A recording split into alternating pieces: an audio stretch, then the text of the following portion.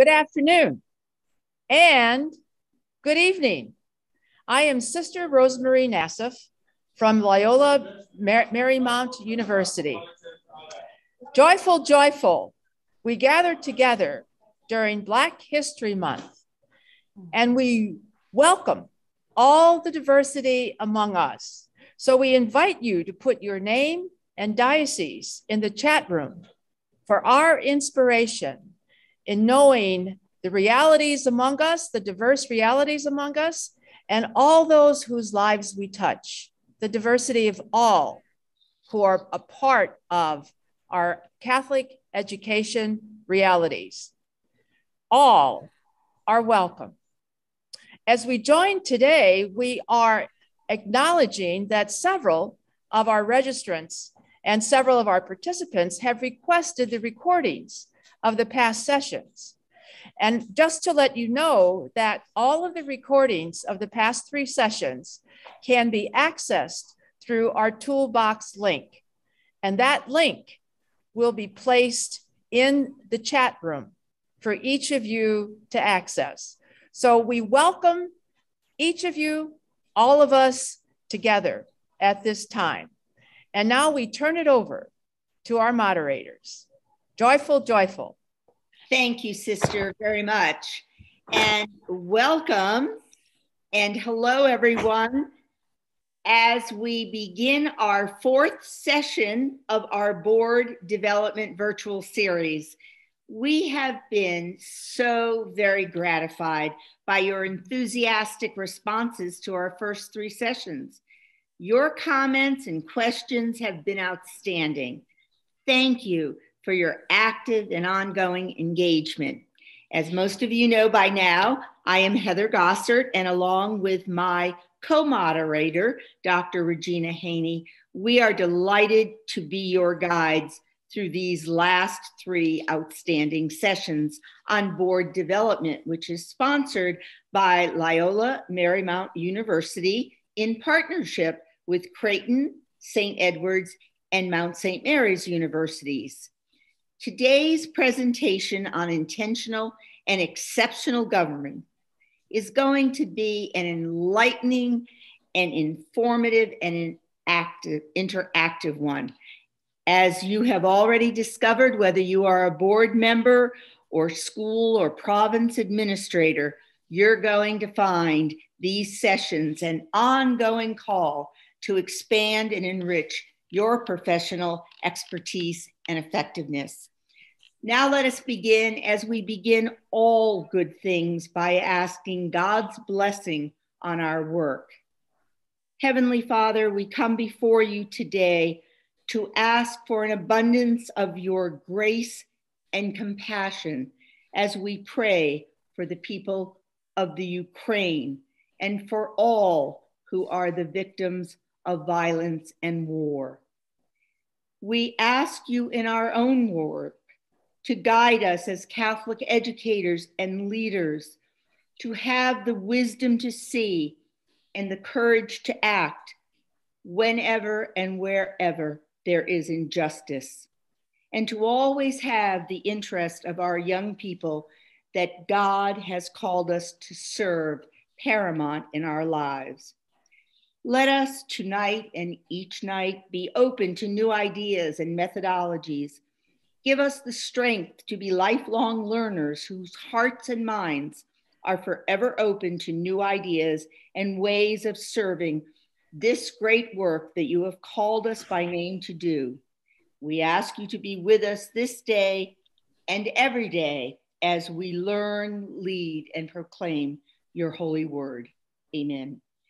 Regina, before we begin our session, I know as always you have a few reminders for our participants. So why don't I turn it over to you? Yes, thank you, Heather. I have a few reminders. First of all, we want to remind you that in lieu of session fees, we are asking that you donate to your favorite Catholic school. And those who have done that already, thank you very much.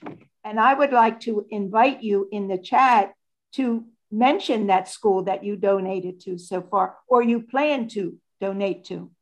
Secondly, please remember, In order to receive a certificate of completion from Loyola Marymount University, you can miss no more than 2 sessions, no more than 2. Thirdly, we encourage you to take the opportunity to evaluate each session. Your comments and insights have been both affirming and constructive and are very, very appreciated. The evaluation instrument can be found in the chat at the conclusion of the session. So please, we love your comments. We look forward to them because it's always about being better. Next, we welcome both comments and your questions during the session. Use the chat to send us your comments and questions. And your participation is what makes this session so valuable and so important. Remember that all of our sessions are recorded and will be available, as Sister Rosemary already has mentioned. At the conclusion of this session, you'll have access to the earlier ones. If you have questions or problems, please do not hesitate to email me, rhaney@verizon.net, rhaney@verizon.net. And finally, let's have a great time and let's learn from one another. Thank you, Regina. Our session today, Moving to Intentional and Exceptional Governance, is presented by Dr. Marco Clark. Dr. Clark is a distinguished Catholic school educator, administrator, and leader who is recognized nationally as an expert in school governance, leadership, and succession planning. Marco holds a doctorate in interdisciplinary leadership from Creighton University. And for the past 30 years, he has served as teacher, administrator, principal, and secondary school president. In 2012, Marco was named a Secondary School Administrator of the Year by the National Catholic Educational Association.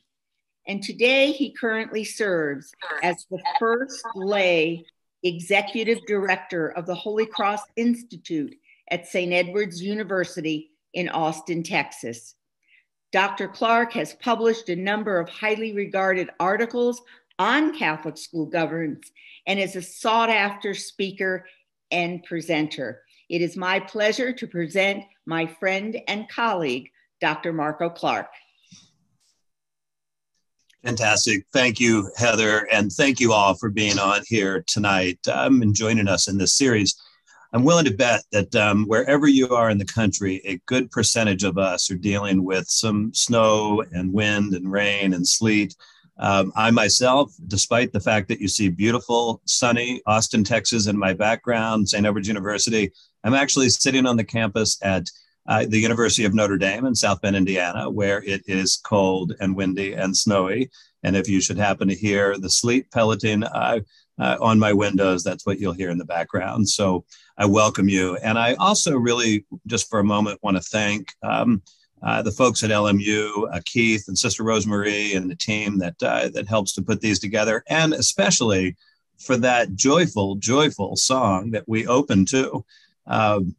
One of my very favorite human beings on the planet, Sister Anne LaCour, who is the Mother Superior for the Marionite Sisters of Holy Cross in New Orleans. I one time asked her about her, she just oozes and emanates joy everywhere she goes, everything she does. And I one time asked her about her joy. Where does she find the energy, the spirit? And she said, well, Marco, joy is very simple. It means Jesus, others, and then you. J-O-Y, Jesus, others, and you. And so if you don't remember anything else from tonight's presentation, I hope you remember Sister Anne LaCour and her joyful, joyful witness of Jesus, others, and you. I also am grateful during the opening prayer as we prayed for peace, peace in our world, certainly peace in the Ukraine, peace in our communities, peace in our country, peace in our schools, peace in our churches, and peace in our homes, and peace in our hearts. As I sit here on the campus of the University of Notre Dame, I'm reminded that so many of our Catholic higher education, Catholic colleges and universities in this country, and Catholic schools were founded during times of heightened anti-Catholicism. And the moment that we were opened, what did we do as a Catholic Church? We turned around and we gave a gift back to the world and invited everyone. We stood side by side with all people and invited them into our communities as we built communities of joy, communities of hope, communities of the coming kingdom. And so in this world where we see such polarization and division, may we ourselves be those models of communion in our diversity, as opposed to discord in our disagreement. And especially as we celebrate this Black History Month, let us remember the celebration of we, of us, of family and communion in our diversity, respect for all peoples. So it's my joy tonight. I really cannot begin to tell you how humbling it is for me to be a member of this panel. When I begin to even think for a moment about the people that are also presenters, the people who came before me. In week one, you heard from Dr. Dale Hoyt and Dr. Camille Brown-Prevet. Week two, Sister Angela Shaughnessy. Week three, from Dan Curtin and Dr. Ryan Killeen. These were some of my heroes, remain some of my heroes in the Catholic education sector. As someone who is in his 33rd year, I still consider myself very much to be a work in progress. And I look to my role models and my mentors, and these are role models and mentors of mine. My good friend, Heather Gossard, who I had the great pleasure to work 14 years with at Bishop McNamara High School in Forestville, Maryland, which you're going to hear a little bit about our story woven throughout tonight's presentation. Regina Haney and her vision to put together this program tonight. Regina, thank you for putting together this series and inviting the entire nation to participate free of charge in this work of resurrection that we do collectively as shared practitioners. And then, of course, Sister Rosemarie, who's been the captain steering the ship, helping us all to make sure that we get started on time, we finish on time, and that the technology is delivered properly. So thank you all. And again, it's very, very humbling for me to be with you.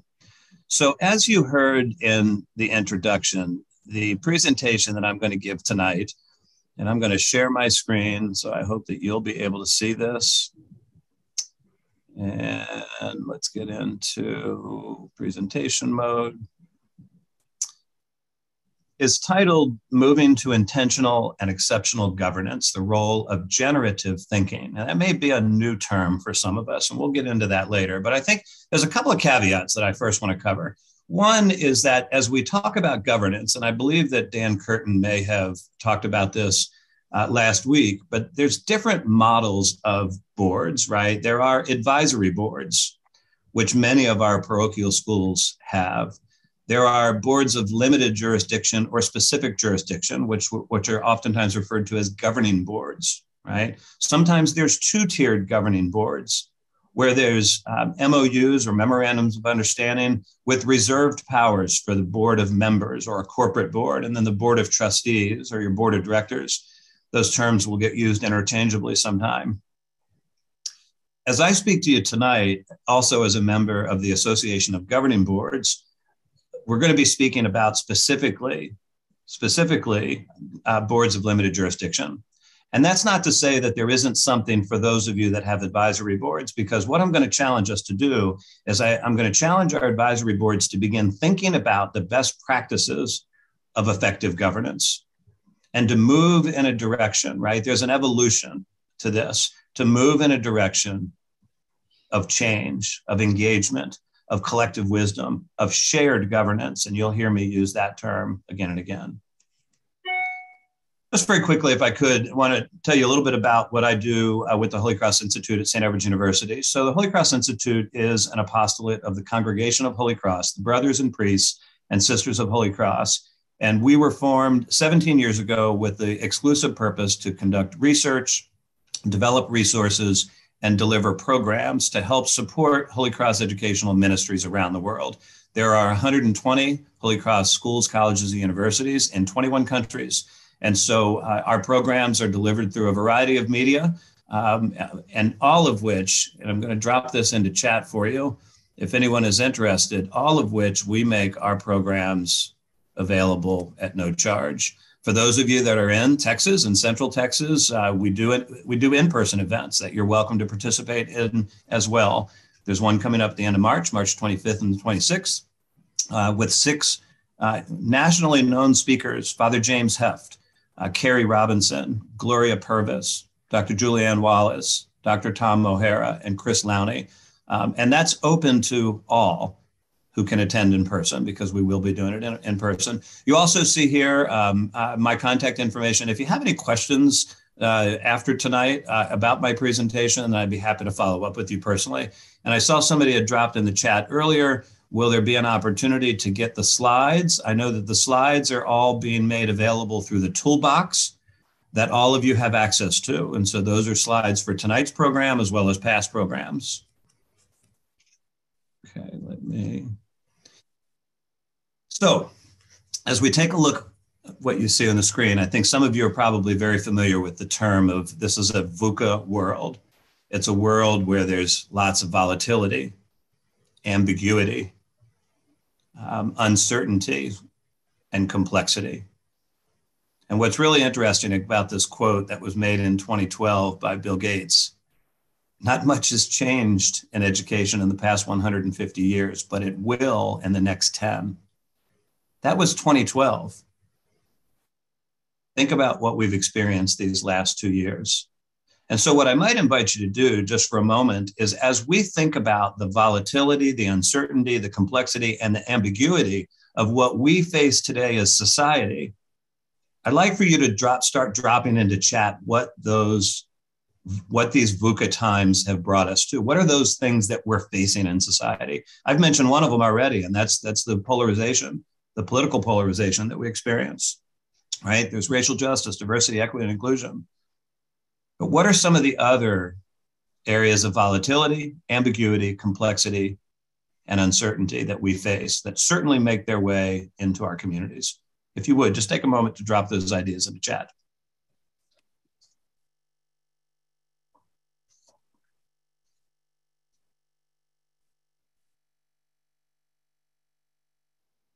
Income inequality and unequal access. Certainly. Thank you. Thank you, sister.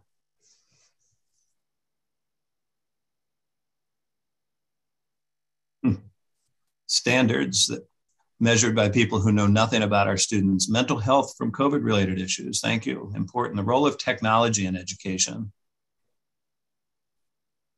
Size and number of Catholic schools. Model of governance. Food inequity.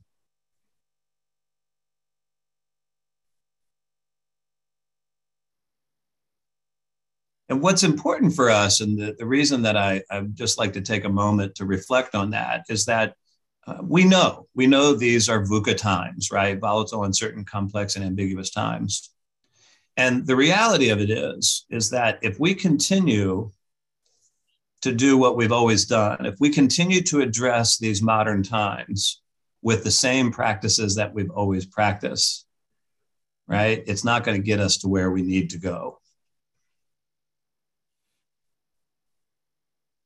Said Another Way by Albert Einstein. And so what I want to get into a little bit tonight are some adaptive practices in governance, okay? And I'm going to be referring throughout the night to what you'll hear me refer to as adaptive leadership. And some of you are familiar with the research done by Ron Heifetz and Marty Linsky on adaptive leadership. And so we'll be reflecting on that a little bit. But part of it is I want to tell it through a story. And I want to tell it through the story of Bishop McNamara High School in Forestville, Maryland.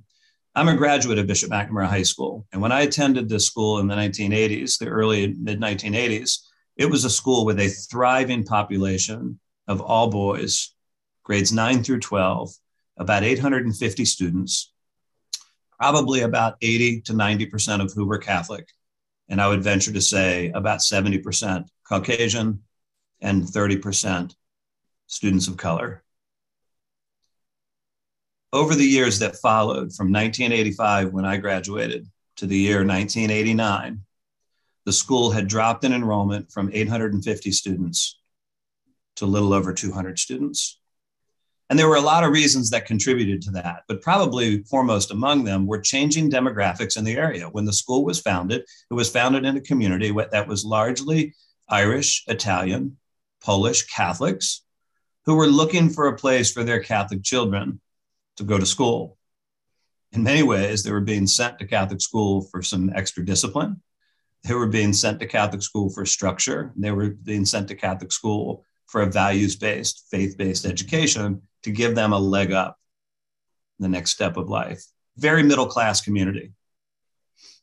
And then it began to change to a much more working class and poor, to the point to where the zip code that Bishop McNamara High School is located in is the second poorest zip code in the state of Maryland, 2 miles outside of the city in Southeast DC. 4 miles right to our nation's capital. And what happened from that 1985 to 1989-90 period of time as the enrollment dropped from 850 students to 200 students, the response that came from the Brothers of Holy Cross was to form a board of directors. And the role of that board of directors was going to be to close the school. That was an instruction based on an audit that was occurring. But the board of directors thought otherwise. The board of directors said, you know what, we're going to fight first. We're going to do what we can to keep this school open. And so they had to begin thinking creatively and collaboratively. And they worked with the Archdiocese of Washington, and they worked with the nearby school, Lorraine Catholic High School, which is run by the Bernardine Franciscan Sisters. And they began some dialogue. Should we think about coming together? What should we do? But the main point of emphasis that I want to make tonight is that there was wisdom from the Brothers of Holy Cross to create the sponsorship model and establish a governing board. And the governing board was comprised of talented, committed, passionate people who loved the institution, who believed in Catholic education, and they were going to use their collective creativity in a very heroic way to try to save the school. So they were not going to close that school. They were going to save that school. In 1992, the school went co-ed. It did merge with Lorraine High School to become a co-ed school. And immediately it doubled in enrollment to about 425 students. And then in 1996, the board faced kind of a new crossroads, an axial moment, if you will. The previous president and the only presidents had served in the role of president at Bishop McNamara High School were religious, were Holy Cross Brothers. And now, as they looked at their candidate pool, their top candidate was a layperson and a woman, gifted, driven, familiar with the community, celebrated in the Archdiocese of Washington. And that woman was Heather Gossard. And so the board made the selection and the appointment of this gifted leader, this gifted CEO, to build on this already growing legacy. The school was by far from being out of the woods, right? From 1992, when it became co-ed and was 415 students, the school began to grow over the years. By 1996, when Mrs. Gossard entered that school, there was about 450 students in it. And it was a period of time where some tough decisions had to be made. And the primary responsibility of that board of directors was to provide fiduciary leadership, right? So good oversight, good decision-making on how resources were expended, proper stewardship, right? And times were tight. I came on board with Heather Gossard as the principal in 1997. And I remember taking a walk through the campus and having some concerns about some cleanliness or lack of cleanliness, and some painting needs that needed to be done, and some potholes in the parking lot. And I remember Mrs. Gossard saying to me, Marco, we don't even have $30,000 in the bank. We're not going to be able to do those things right now. So we were far from being out of the woods, but we needed to find a way to grow and create a sustainable model. And we worked with our board in a very strategic fashion, where from 1996 to the present day, that school now has 875 students. It doubled in enrollment over the next 10 years. and has sustained that ever since. A period of time that went from having $30,000 in the bank to now a school that has its first and growing endowment. A school that had 0 credit rating to a school that went to having A+ credit rating and having the creditors come to us and say, what best deal can we give you? A school that had no history of fundraising, that over the period of time from 1996 to the present day, we collectively raised now over $30 million and have done over $30 million of new construction, all in the heart of a neighborhood that's the poorest zip code in the state of Maryland, a beacon of hope. Our schools are beacons of hope in communities, and we should be serving and supporting those communities. In 2010, there was another axial moment. Heather Gossert retired, and it was time to hire a new president. And so the board gathered together in a retreat, and they began to think strategically about the future. What characteristics and qualities do we need to identify in the next leader? We're going to talk later about the importance of succession planning, right? You as a board, it is a generative opportunity to make sure that you have a succession plan in place.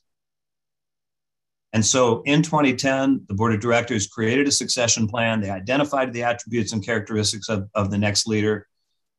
And I was blessed enough to be selected as that next president and CEO. And in my very first meeting with the board chair, he said to me, Marco, this is a moment where we go from good to great to eminent. It's time to go from good to great to eminent. And so we began to think creatively and think innovatively. And that the board's role, while it maintained its fiduciary responsibility, it began to think much more strategically. And then in 2017, when we were working on a new strategic plan, we formed this new vision statement that it was our vision to create and form empowered leaders who were inspired by the gospel, who transform the world.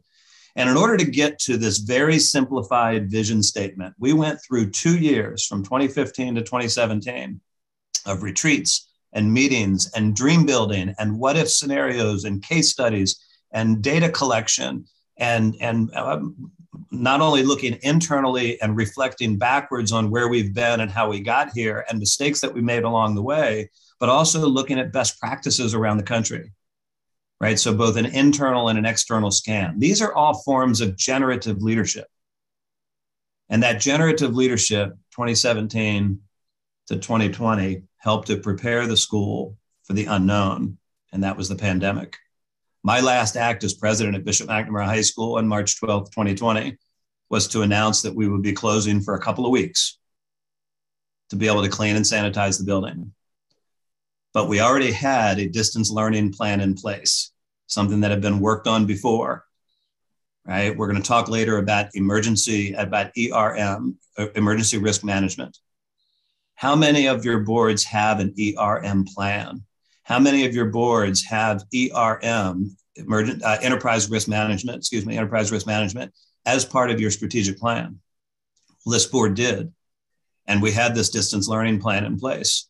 And on Friday, March 12th, 2020, we made that announcement. And on Monday morning, March 15th, we opened up our virtual school, which it remained in for the next 14 months without a loss of enrollment, without a loss of revenue, without a loss of tuition. The school had done its work to prepare for a VUCA world, an unpredictable world.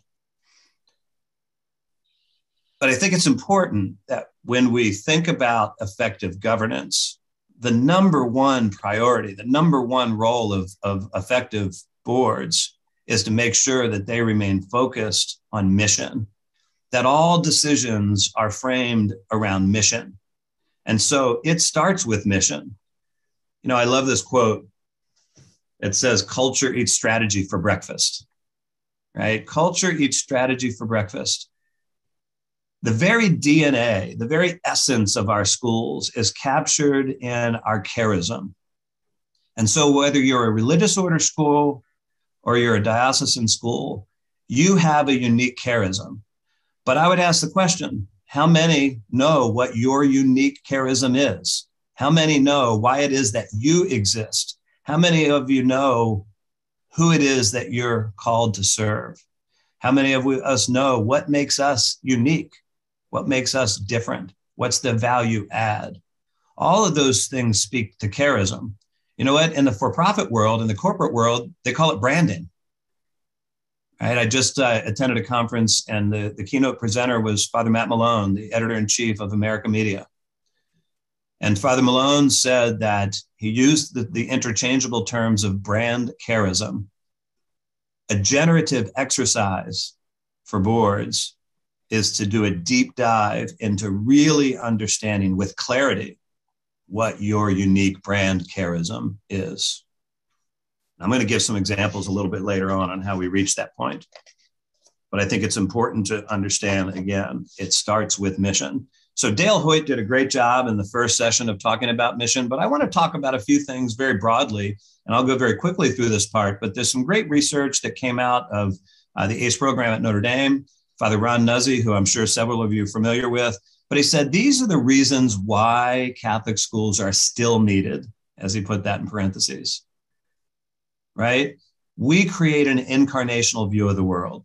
There's a Catholic worldview that we're teaching through, and we're teaching our students to see God in all things. We are immersing ourselves in the Paschal mystery, and it is a mystery, the mystery of the cross, and the cross is our only hope, Ave Crux Spes Unica. What we do in mission is recognize the value of relationship as a reflection of the divine, right? What the Jesuits will refer to as cura personalis, or what Pope Francis has referred to cultures of encounter. I like to use the term that in our Catholic schools, we operate on a principle of sacramentality. We, the teachers, you, the board members and heads of schools, principals and presidents, we are the hands and the feet and the head and the heart and the eyes and the ears of Christ. So each and every day, we are the representation of the unseen, right? Just like the sacraments make visible the invisible God. As well, we teach through this lens of a nuanced view of Scripture. I love this quote that comes from my tradition with the Congregation of Holy Cross, where Blessed Basil Moreau, our founder, said that education is the art of bringing young people to completeness. The second half of that sentence says, it says to make them more like Christ, to make them more like Christ. What do we do in our Catholic schools? Well, we also teach civic engagement. How can we teach our students to speak with clarity and charity, to listen, to create meeting spaces where they can live with and learn from one another? The world is not giving them a good example of that currently, but we can do that in our schools. There's a service for the common good. I love this quote that says, the first duty of any teacher is to produce Christians. Society has a greater need for people of values than it does scholars. That also comes from Blessed Basil Moreau. And part of my tradition, I'm double Jesuit educated as well, so you'll see Jesuit references here, right? AMDG, for the greater glory of God. And then it's through the centrality, the principle of sacramentality as visible through the arts and ritual and drama and music and our life of faith. There's the fullness of Catholic identity at the heart of the church. And of course, there's this personal excellence, this human flourishing to help our students become empowered leaders, inspired by the gospel, who transform the world. I used to tell my parents at McNamara all the time, you're not paying all this money for your kid to be a follower in life. You're paying all this money for them to become a leader in life. And we're preparing them for that faith-based, ethics, value, virtue-based leadership. What else does the church do? Well, the theme of Catholic education, and this comes from the lay Catholics in schools, is implied in the term and should be more insistently, for education is one of the great opportunities for the salvific mission of the church. Go back to most of the origins of the religious orders that are education religious orders. Go back to the origins of most Catholic schools in this country. They were formed in response to the needs of the times where people were broken, there was despair, and there was division. And yet this work of resurrection that we do in Catholic education was created so that we could build bridges and build up the kingdom of heaven here on earth. So what do churches do? We should model the church, right? What do churches do? Well, churches pray. Churches love one another. Churches strive for holiness. Isn't that the ultimate end we have for our students? Churches are joyful. Jesus, others, and you. Churches should be peaceful places. There should be places on your campus of solitude. Churches serve, and they serve the community, and they serve one another. Churches teach reverence. We should be teaching reverence in our schools. Churches give respect and dignity for all God's children. We're challenged by that today. The LGBTQ community. We're challenged by that today with racial relations in this country. We're challenged by that today in our own church with traditional Catholics and more progressive liberal Catholics. But what we have to do is we have to teach how to speak with clarity and charity, how to create spaces and opportunities for people to gather together and learn with and from each other respectfully. And some research has been done that Catholic schools far exceed what public or independent schools do when it comes to later success in life and pro-social behaviors. So in other words, treating people with kindness and respect, involvement in government and civic activities, involvement in their church and family life. But none of that is accomplished. All of it is wiped out in a Catholic school if the faculty and staff don't show respect and dignity for one another. So part of the role of our boards is making sure that there's a culture that reflects what the church does. And it starts with the example that all of us set, nurturing and supporting, studying the Word of God. Christ is at the center, and practicing radical hospitality.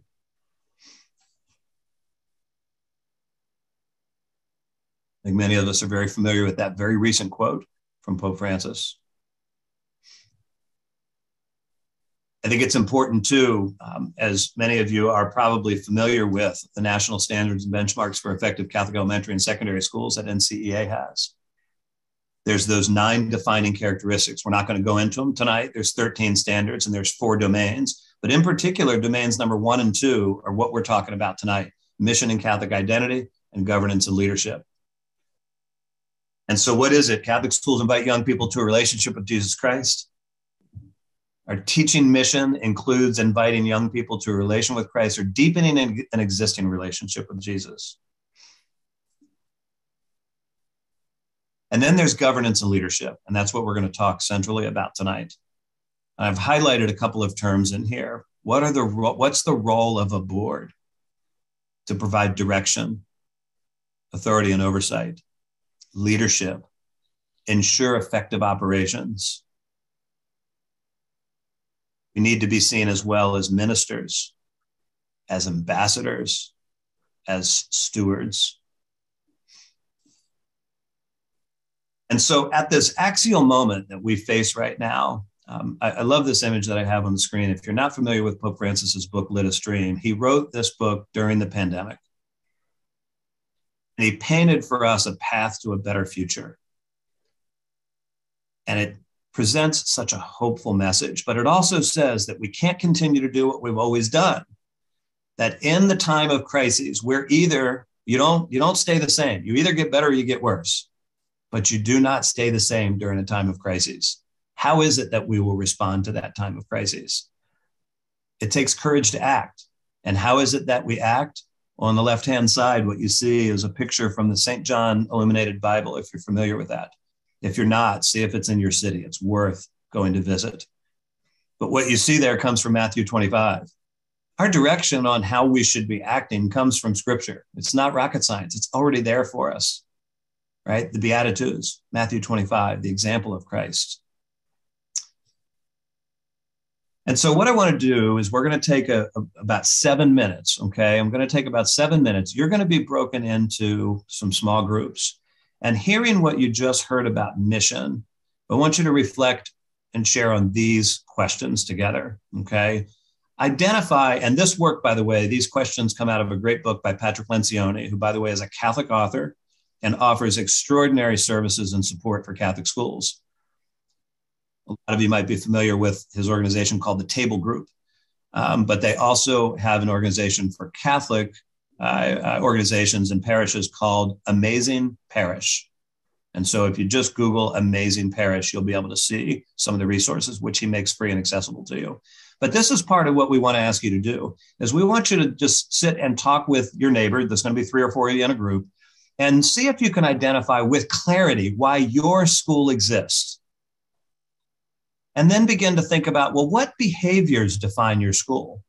And I'm not necessarily talking about what aspirational behaviors define your school. What behaviors define your school right now? And then ask yourself the question, well, what do we do? Well, you might think, well, gosh, we provide Catholic education, but do a deeper dive on that, right? In what way do we do what we do? And then also maybe think, what does the best version of ourselves look like? Then what does success look like? And how do we even measure that? And then I want you to think about what's most important for your school right now.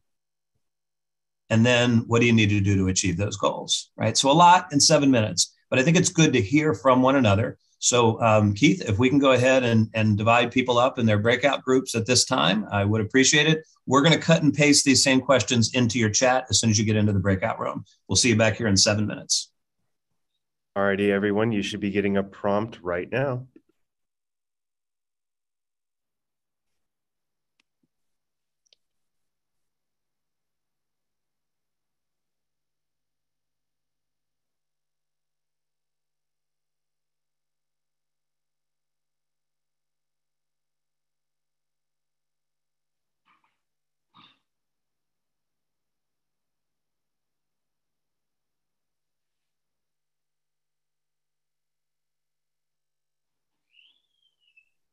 We have anybody in the room who cannot get into a breakout room, please just message me and we will get you into a room.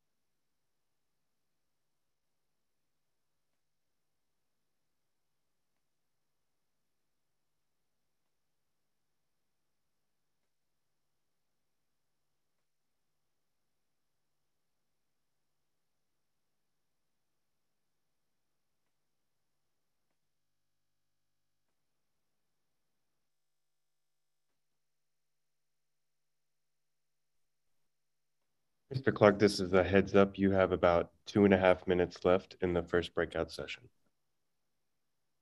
Thank you very much, Keith.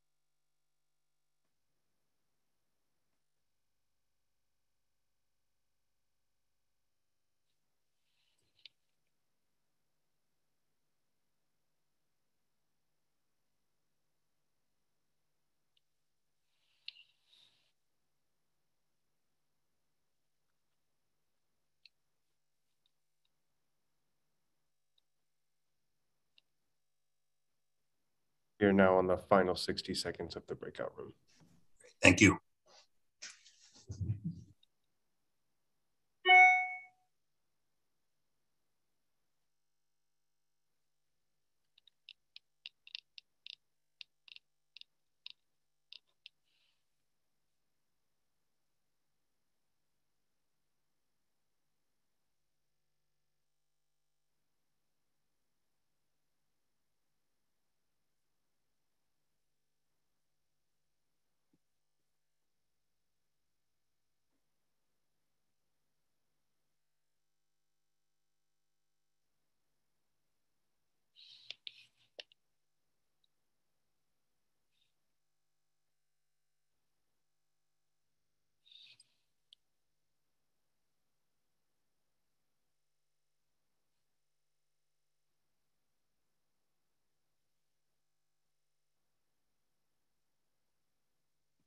Everybody should be filling in within the next 60 seconds.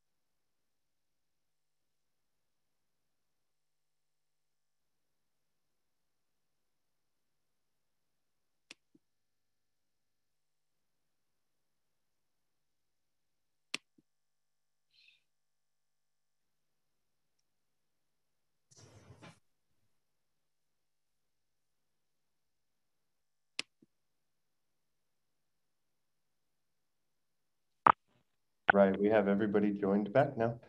All righty, fantastic. Welcome back, everybody. Thank you. I know, as you indicated in chat, several of you indicated, we really wish we had more time in breakout groups. This is going great. And I too wish you had more time.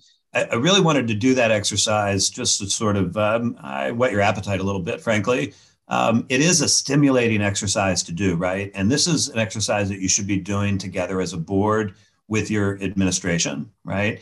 And it's also an exercise that your administrative leadership team should be doing together themselves, away from the board, right? And it could be an exercise that every department in a school, so if we're talking about a secondary school that has multiple academic departments and programs and student support services, et cetera, it's a way to begin to think with clarity around those very core principles of why is it that we even exist? What is it that we do? How is it that we do it? What values are important to us, right?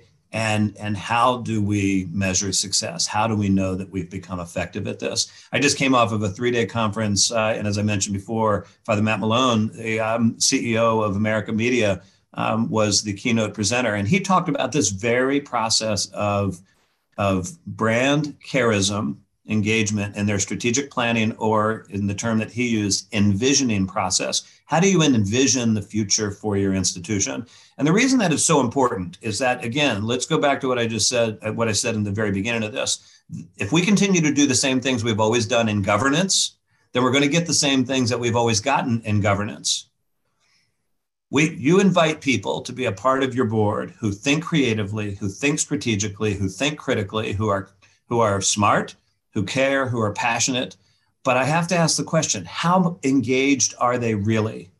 And are they focused on the right things, right? If you're spending time at your board meetings talking about the traffic flow pattern in your parking lot, then your board's not doing what it's supposed to be doing, right? On the other hand, if you're thinking about how to strategically position yourself in the next 5 years and 25 years, now your board is doing more of what it needs to be doing. So this next segment, we're going to talk about what the really basic principles of trusteeship are. And these come out of two sources that at the end, you'll see where all these sources are. But one of them comes from a book called Governance as Leadership. Leadership as Governance. And then the second one is coming from a set of materials produced by the Association of Governing Boards. I'm a member of the Association of Governing Boards. And that graphic that you see there on your screen comes from the Association of Governing Boards and reminds us that as a board, these are the three things that we do. We lead by example. We understand governance. And what that means is if we have to understand governance, it means we have to learn and study and get better at governance. There's an education component to being a board member too. And there's an education component that you as heads of school are responsible to help educate your boards about effective governance. And then what is it that we do? We think strategically. But in order to even think strategically, to get from point A to point B, we have to understand the frame, which ultimately is our brand charism or our mission, right? All decisions should be made through that lens or framed in mission. But again, I would challenge you, how clearly do people understand your mission? Most mission statements are filled with glossy language. Most mission statements are not operationalized, right? They're not operationalized. They exist. They might sit on your shelf and collect dust. There might be a beautiful picture that hangs on the wall in the main office. But how well do people in and through your organization know that mission? And is it something that they can put into practice every single day? It takes time to get to that point, but it's worth spending the time. And so I mentioned earlier the research of Heifetz, Grashow, and Linsky that talks about adaptive organizations, right? And what adaptive organizations do is they name the elephants in the room, right? They're unafraid to name the elephants in the room. But sometimes before you can even get to the point of naming the elephants in the room without offending people, how to speak with clarity and charity. I'm going to go back to that statement again. How do you speak with clarity and charity? As your board, you as a board have to establish an identity. You have to learn to trust each other. You have to love each other, and you have to all know that you're all focused towards the same set of goals and principles and mission. And when you're at that point, which Patrick Lencioni, again, has great research on how to get to that point, then an effective board can name the elephants in the room, right? They can assign responsibility to various parties on the organization's future, and they understand that that's shared.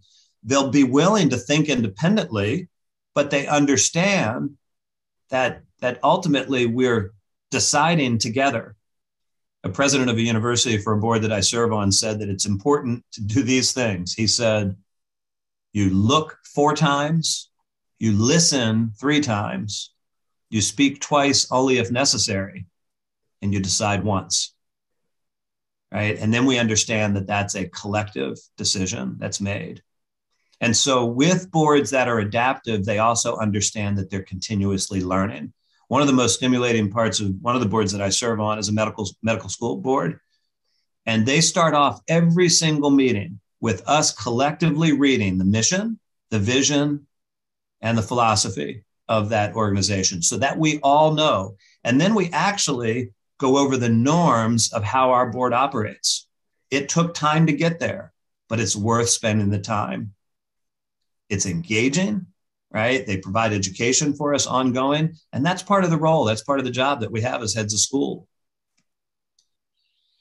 And so under those three categories of understanding governance, right? Embracing the full scope of our responsibilities, understanding what they are, respecting the difference between the board's role and the administration's role, right? Sometimes boards, we'll get into this a little bit later, but sometimes they get too far into the weeds, right? You hired a capable person and put them in place to be a decision maker. You have a particular role in that, but you're not there to be the decision maker. You're not there to be in the weeds. You're also there to be an ambassador for your school, right? And for Catholic education as a whole. And then you have to lead by example, which is conducting ourselves with the utmost integrity, thinking independently and acting collectively. And we have to be representatives of champions of justice, equity, and inclusion. And then as well, thinking strategically. In order to think strategically, we have to learn about the mission, culture, constituents, and context. We have to focus on what matters for long-term sustainability, and we have to ask smart questions. We have to ask smart questions. And so what is it that governance means? These are the things that we do as trustees. We're guardians. We monitor. We think strategically. We're engaged. And there's a level of accountability that we have to the institution, that we have to one another, and that the leadership has to you, right? They say that in any effective democratic society, the leaders need to be accessible, they need to be transparent, and they need to be accountable.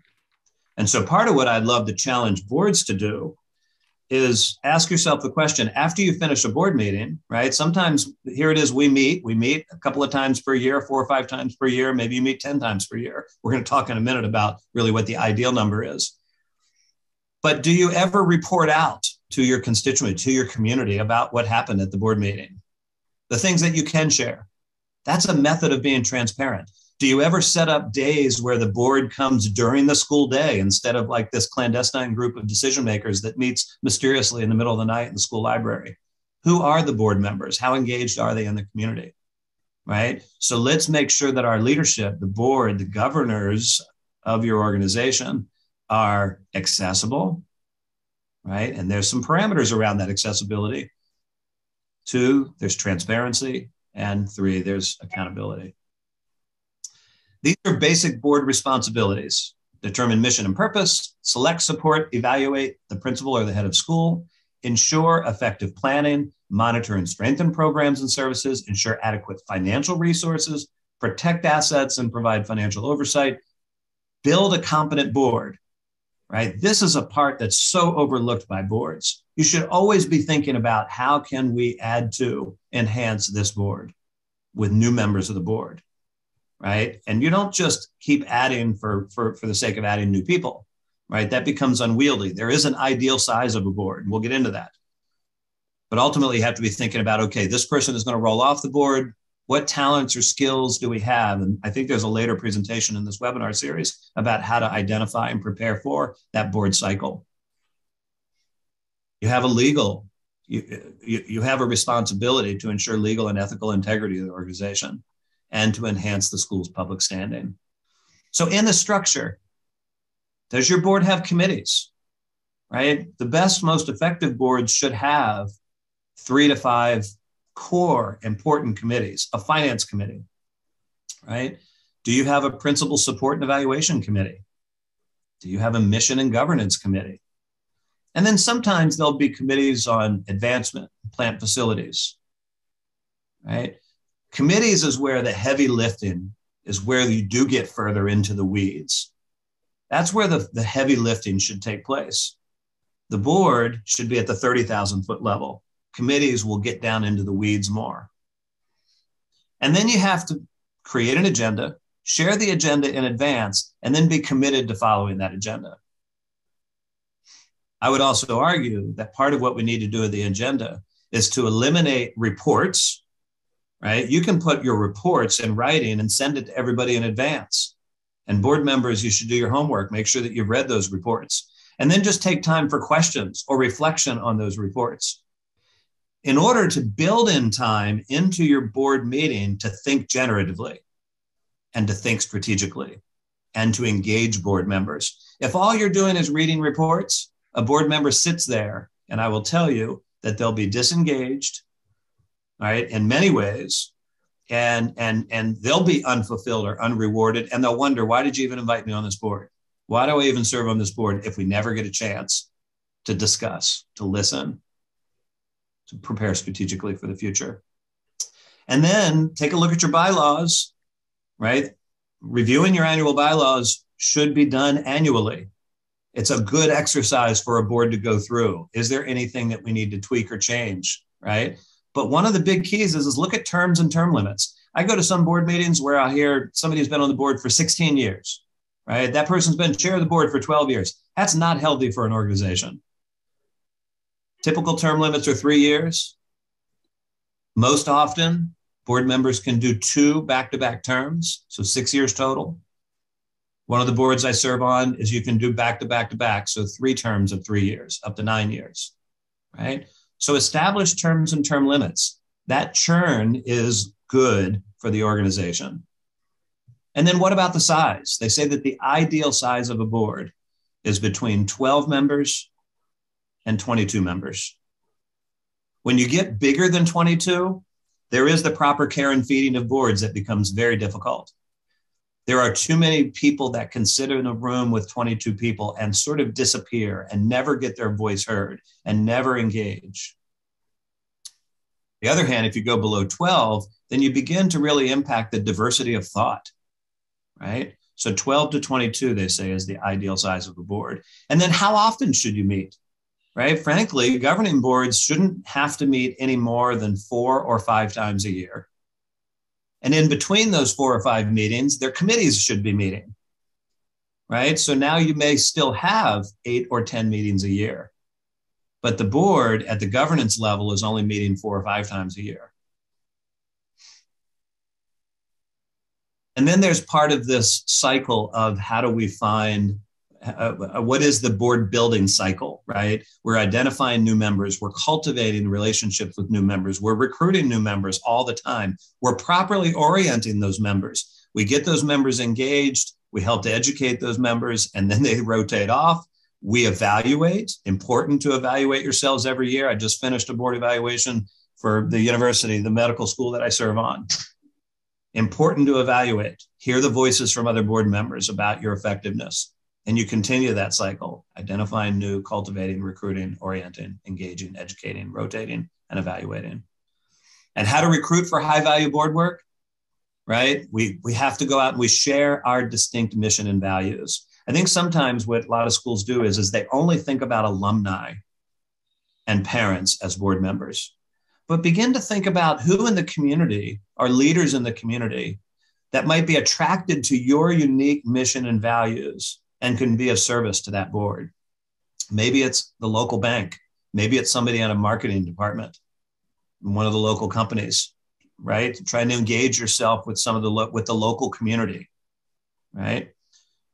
As well, when you're recruiting for high value board work, if you want to get top board members, go in with a conversation and emphasize their work and their strategic and generative work. Right. So as a board member, you're not just inviting them to sit there and be a rubber stamp, right? You're asking them to engage. You're inviting them to share their gifts and their creativity and their decision-making to help drive the school forward. And then you want to recruit based on how people think rather than what they do. I do think it's important to do an evaluation of what your needs are. We need lawyers, right? In years where we were doing construction, it helped to have people on our board that were maybe connected with the planning board in the county, or have people that were engineers or architects, right? It helped with those sorts of things. So it's good to have people from those backgrounds and fields, but more importantly than that is, are they going to be driven by the mission? Do they want to be strategic thinkers? How is it that they think, right? Creatively and diversely. And then you want to illustrate for these prospective board members that what they're going to be doing is meaningful and consequential. The orientation is so critical. It is so critical. And it's one of the most overlooked parts of boards. right? I've been to orientations where I arrived 10 minutes before the rest of the board. And I sat there for 2 years before I figured out really what my role was on that board. On the other hand, there were very well developed orientations where I was able to hit the ground running from meeting one and was productive and engaged for the next 6 years. Right? These are all elements of what you might include in the orientation. I think it's going to be covered as well in one of the later webinars. And so part of it is setting expectations, letting the board members know this is a board of choice. They have homework to do. We need to let them know up front that there is a philanthropic component to this. We don't need to say there's a board minimum. We don't need to say there's a get, give, or get off clause. We do need to say that we hope that they'll establish your organization as one of their top 3 philanthropic endeavors and make an annual gift.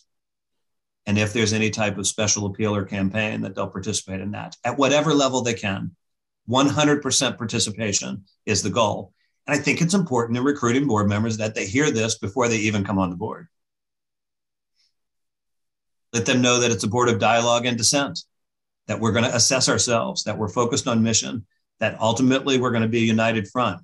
We have to be confidential, maintain confidentiality. We also have to be advocates and ambassadors for the institution. And so you'll get these notes, and I won't spend time going through these because I want to value the time we have left for the third part. And I think we're going to go ahead and take, Keith, 5 minutes to go into breakout groups again, and you can see this set of questions. But what I really like for you to think about is the third from the last question that says, what is the single most important question that your board needs to be addressing in the next 12 to 18 months? Right? It's good to reflect on all these other things. Do your board members know their responsibilities? Do you have a board handbook? Do you conduct a board orientation or retreat? Do you have board policies and procedures? Right? Do you evaluate those annually? What should you start doing, stop doing, and keep doing? Right? Are you mission and strategy driven? Right? But then let's really talk about what's the single most important question that you need to address in the next 12 to 18 months. We're going to cut this down to 5 minutes so that we can save time at the end for the final part on generative thinking. All right, Keith, all yours. All right, everybody, you should receive a prompt now.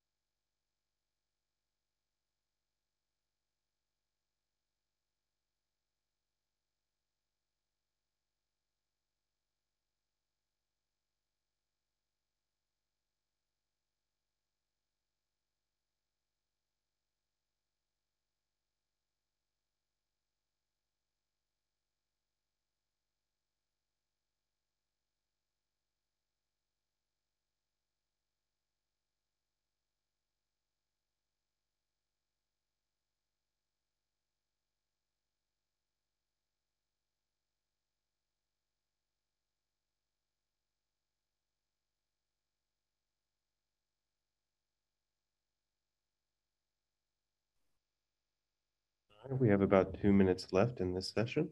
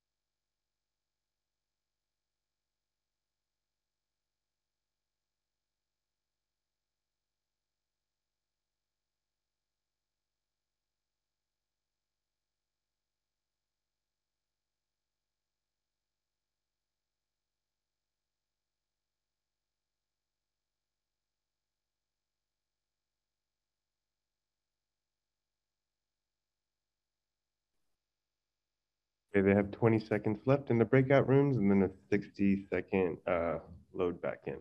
So, Thank you, Keith.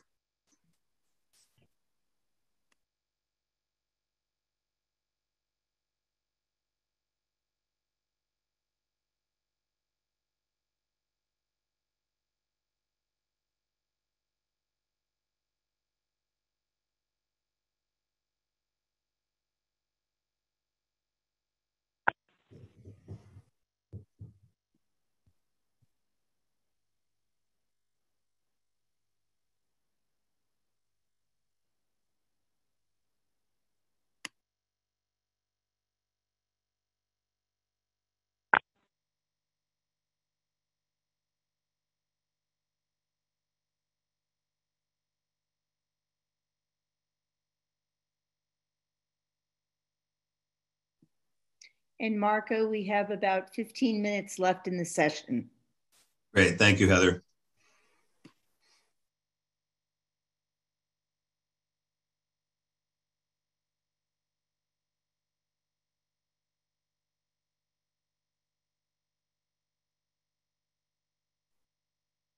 ready, you may begin. All righty. Thank you. And welcome back, everybody. So let me just say, first and foremost, I apologize that we can't spend more time diving deeper into each of those areas and giving you more time in the breakouts. Typically, when this, tonight we have about 75 minutes together. This is the sort of operation or the sort of framework that I would spend an entire day with a board retreat with. And so we're cramming it down into these 75 minutes. But again, Keith has dropped into your chat, the toolbox. You have access to this PowerPoint presentation with my notes attached to it as well. I hope that you refer to it. As we get into the last 15 minutes, and again, I'm going to remain respectful to everybody's time, and we will wrap up in 15 minutes. So we're going to go fast. But I'm going to be referring often to this book, Governance is Leadership by Chait, Ryan, and Taylor. And we'll look at these three modes of governance that you've heard me talk a little bit about already. And what are those modes, right? So there's fiduciary, strategic, and generative. So the fiduciary role is the board as oversight. Strategic is board as direction setter. Generative is board as meaning maker. Right? That's the framing that we speak about. And I would ask you, though, what percentage of time do you spend on each of these? The triangle that's there shows equal sides, equal amount of time. And that's not an easy thing to accomplish. It takes changing the way we do things in our agenda, right? In order to leave time for strategic thinking and generative thinking. There should be an education component to every board meeting, right? And so often, as most boards do, they operate on a report-only basis, maybe some questions asked, a rubber stamp approval given, and then they close out the night, right? You want to get the best out of your board, then we have to change that script. We have to completely rewrite that script. Provide an opportunity for mission, what I like to call a mission moment. Provide opportunity for education. Provide opportunity for generative thinking, and then get to your reports, right? Not an easy thing to do. And I'm going to give you some examples tonight on generative thinking. So fiduciary, please pardon the pictures on here, but I do get, these crack me up. You oftentimes hear in the fiduciary role of boards is that you should have your noses in, but your fingers out. You should be nosing in and looking at the finances. You should be asking all of the right questions, right? But keep your fingers out. That's what you have management to do, right? All right. I won't keep that on your screen too long. Then there's the strategic. That's the foresight. That's the planning. That's getting from point A to point B. That's getting from the current present to the desired future. And then there's generative thinking, right?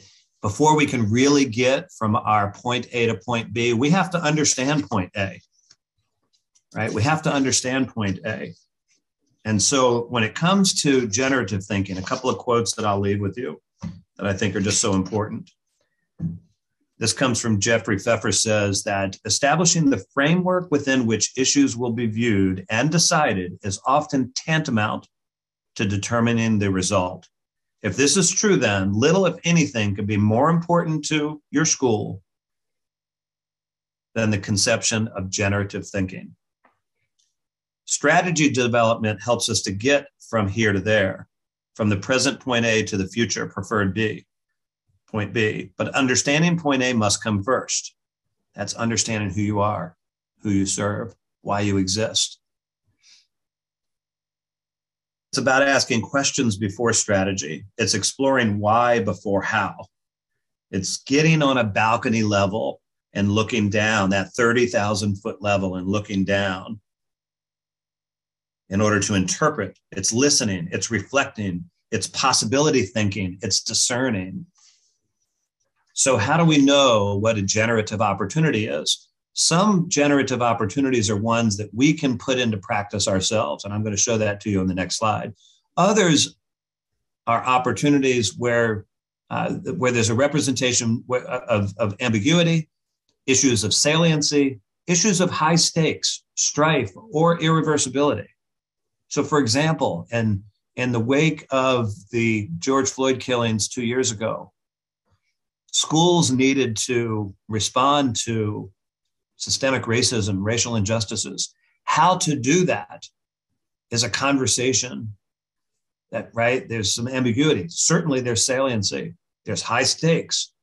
There's going to be lots of emotion. There could be potential strife.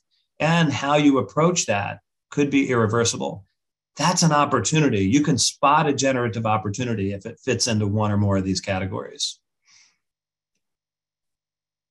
The types of generative thinking that you can be doing on your own to help train your mind, to help train your board to be generative thinkers. If the only time you're asking your board to respond, to be generative and strategic thinkers, is when they're responding in crises, they're not going to be in the habit of doing that. So we have to create the habit of being generative thinkers. Some of that means us being proactive, right? In the research I did for my doctorate at Creighton University on succession planning, we found NCEA reported that 65% of Catholic schools did not have a succession plan. Association of Governing Boards has found that 75% of colleges and universities in the United States do not have an enterprise risk management plan. So making succession planning and enterprise risk management as a generative opportunity is how you're helping to prepare for the long-term future, and making sure that you know and you can quickly respond to risk as you encounter it. It also is taking opportunities to learn from the past. So let's look back, as Bishop McNamara did. Let's look back to 1989. How is it that we didn't see from 1985 to 1989 going from 850 students to 212 students? What factors contributed to that? What can we learn from that? So looking retrospectively at your own history. Then there's the opportunity to role play various scenarios. How would we handle such and such? You can review case studies. You can do some problem solving together. You can look through the lens of various perspectives.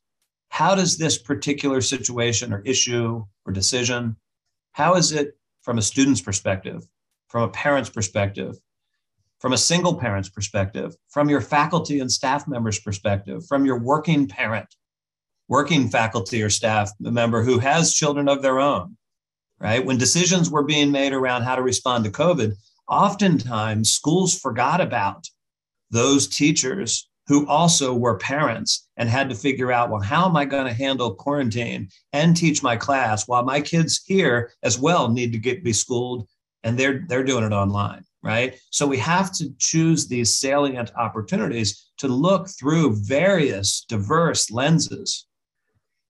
We have to take surveys, collect data, learn from the data, explore that data so that we can make sense of it. There's a great book that was written by Tim Yuill, and some of you might be familiar with Dr. Yuill's work on Catholic School Matters. But this book, Orchestrating Conflict, has 10 chapters, case studies in Catholic school leadership. I would challenge you as a board to get this book, to choose a case study, and to spend time on that case study yourselves. How would you respond? You're getting into the habit of generative thinking. As well, Governance is Leadership gives you all sorts of examples of good generative thinking and case studies and questions. Some of those questions are right here. What 3 adjectives best describe or characterize your school? What will be most strikingly different about your school in 5 years? These are all generative questions that your board can be spending time on, exploring.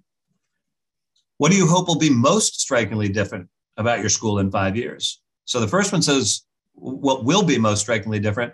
And then the next one is, what do you hope is going to be most different? If there were a list that you could create, would you like your school to rank at the top of that list? What is that list? 5 years from today, what will your school's key constituents consider the most important legacy of your board, of the board that you serve on? What will be most different about the board or how we govern in 5 years? How would we respond if a donor gave us $50 million, right? A $50 million endowment to the one school that had the best idea for becoming a valuable public asset? What would that valuable public asset be for you? And maybe the question would be is what if a donor gave you $50 million and had some restrictions on it, and you had to wrestle with some of those restrictions, maybe challenging your mission, maybe challenging your core, maybe challenging your integrity and your ethics? How might you respond to that? I was on a board one time that received a multi-million-dollar gift from a known mob boss. And that mob boss wanted his name on a building. If you were offered a multi-million-dollar gift, how would your board respond to that, right? If you were to pick up a paper, if there's going to be such a thing in 25 years, if you were to pick up a newspaper 25 years from now, what headline would you like to read about your school? That's a fun exercise to do as a board. It's a fun exercise to do with your faculty. What has one of your competitors done successfully that you would not choose to do as a matter of principle? What have we done that a competitor might not do as a matter of principle? What headline would we least like to see our school and most like to see about our school? And then what's the biggest gap right now that exists between what your school claims to do and what it actually is doing? These are all examples of generative questions that you can spend 5 minutes, 15 minutes, 30 minutes, an entire board retreat around. Advantages of generative thinking are many, right? It means that your board is empowered to do meaningful work. It engages their collective minds, right? It increases their engagement. It allows for diverse thinking. It increases your creativity. That's the adaptive thinking that Heifetz and Linsky talked about. It enables the board and the school to be better prepared for the what ifs. It enriches the work of board members. It enhances the overall board's value. It builds trust and transparency. And the thing that I didn't put on here, it will increase the financial donations that your board members make to your school because they are engaged. They've been given purpose. And so there is an important relationship between the principal or president and the board, especially with the board chair, right? That could be a whole other workshop. And I've given that workshop before. There's this cycle of successful governance, right? If you increase engagement, the board recognizes that they're crucial and they're a generative source of leadership. You will increase your intellectual capital, your school's reputational capital, your political capital in the community, your social capital, and as I mentioned before, your financial capital. And so the work that we do in Catholic education, I come back to mission, right? It is a work of resurrection. It's meant to be a liberation from the darkness of ignorance. It's meant to be a vehicle for the transformation of society. And it's meant to be a process that helps make all things, especially the persons engaged in it, new. That includes board members, right? Them becoming new. I saw a wonderful presentation done several years ago by Tom Kiley, my good friend Tom Kiley. And he said he used the parable of new wine in old wineskins to talk about adapting to the changes that we face in Catholic education. Are you trying to put new wine in old wineskins, right? We need to be thinking innovatively and creatively, disruptively. And I would urge you that with the eyes of faith, consider the greatness of your mission and the wonderful amount of good which you can accomplish. You've got an entire reference list of where I drew these resources from and some recommendations for additional reading.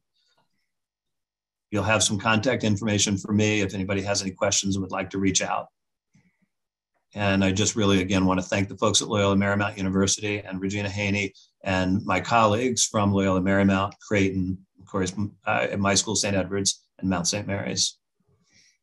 And I just encourage you and pray that you'll continue to be disciples with hope to bring. So may God bless you all. I'll turn it back over to Regina, whomever, to close us out. Heather. Marco, thank you. Can you hear me? I can. Okay. Marco, thank you so much.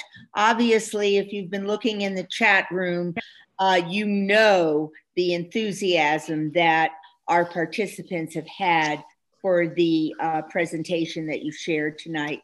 Thank you so much.